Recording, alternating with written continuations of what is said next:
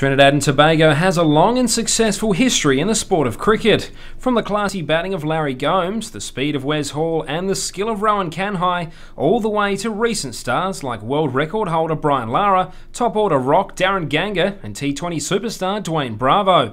And there's little wonder why it's so important to its people, both at home and in Canada. Cricket is part of our national, is one of our national sports.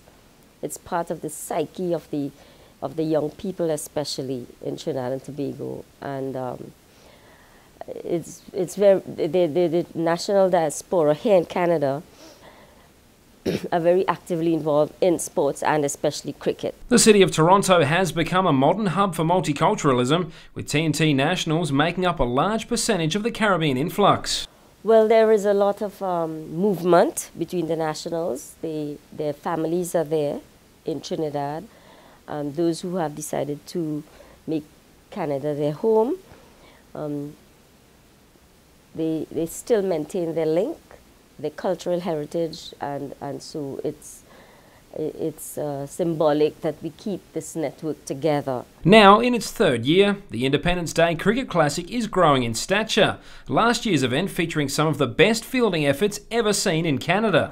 Oh, what an catch. Incredible catch! Unbelievable catch at first slip, diving behind the keeper. An incredible piece of work. This one up in the air, and this should be the end of the innings, Danny. Well, we know who's settling under it. What an unbelievable catch! Goodness me! I cannot believe it!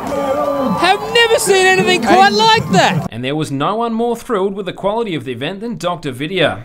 A distinct success, definitely a success. It brought all the nationals together, and as a matter of fact, last year we added the Guyanese team, so it brought all our CARICOM nationals here in Toronto together in friendship and sports. It wasn't just the on-field fireworks that grabbed her attention. A new initiative in the sport also had people talking. Each team must have a female player, and so it's encouraging young women to be active in the sports and, you know, to recognize their input in cricket.